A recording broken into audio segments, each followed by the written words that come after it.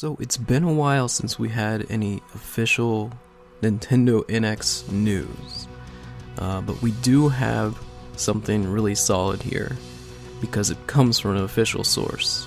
The Wall Street Journal recently did an interview with Pokemon Company's chief executive, Tsunkazu Ishihara. So of course, recently with the success of the phenomenon that is Pokemon Go, there appears to be this Pokemon craze going on where more and more people are aware of the branding. Granted, it's been around for many, many years, but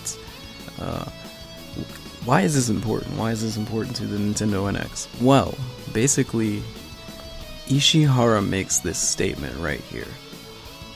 The NX is trying to change the concept of what it means to be a home console device or a handheld device.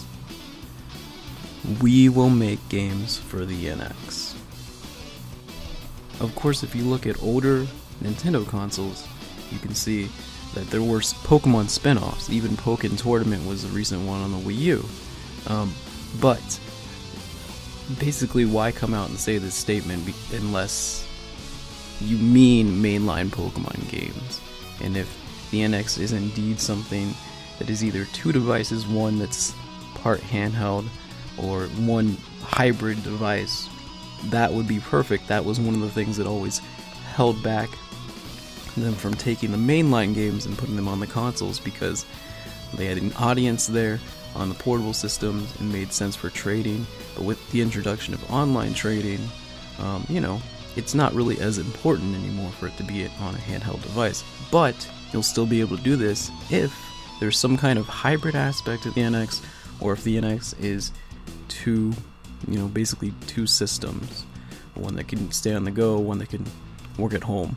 But I always thought that was eventually what would happen if the NX had some kind of functionality like that, because you got to think that it'd be hard for them to support the 3DS for many, many years to come, maybe another year. But after that, this is exciting. I think you should be excited if you're a Pokemon fan, because I think we all believe the NX will be, at least HD compatible, because, definitely the Wii U was. It means that you will probably get your first mainline Pokemon game in either a new remake, or basically the next generation. So that is something to be excited about. I'm leaning myself towards Sun and Moon being the last 3DS games, mainline games for Pokemon.